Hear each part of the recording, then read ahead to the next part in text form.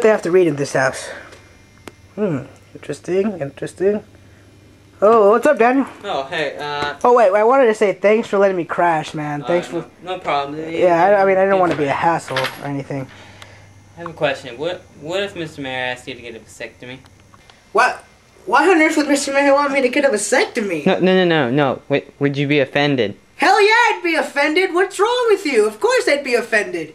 I mean, I'm not letting you know, that's the family jewels down there.